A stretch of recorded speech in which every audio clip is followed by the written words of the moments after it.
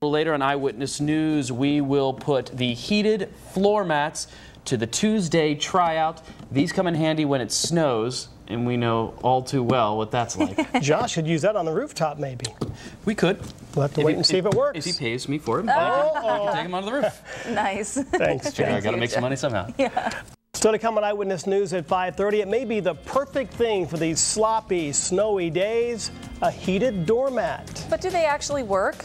Would be really nice because it appears safe. It's an easy way to make the entranceway safe for our employees. Jeff Chirico will put the heated mats to the Tuesday tryout test. You're watching WBRE Eyewitness News. With more than a month left in winter, we're bound to get yet another snowstorm. So tonight we're testing heated floor mats that claim to end slipping, salting, and shoveling. And our consumer reporter Jeff Chirico put it to the Tuesday tryout.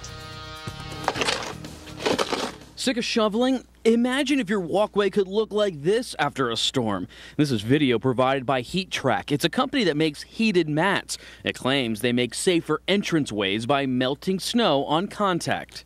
So with a forecast of accumulating snow Tuesday, I set them up outside our Wilkes-Barre newsroom door. I plug in the detachable power cord. I do the same for the walkway mat. HeatTrak also makes mats for stairs. Then I wait for the snow. And as it falls, it melts instantly.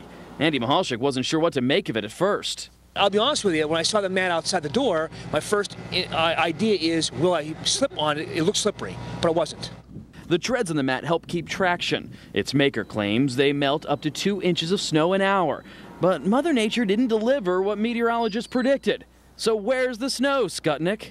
Apparently your HeatTrak mats work so well that they melted all the snow in most of Pennsylvania. So thank you for that.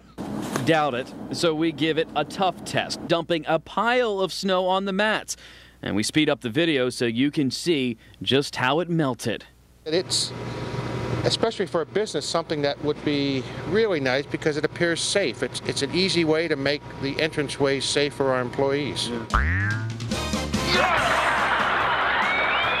No salt or shoveling needed to clear this walkway, so the HeatTrak heated mats pass the Tuesday tryout.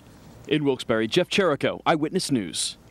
HeatTrak makes mats for homes and businesses. A residential doormat costs about $100. Now, for more information on where you can buy them, just go to our website, pahomepage.com, and click on Consumer. Now somebody in the newsroom is going to have to buy it off Jeff. There you go.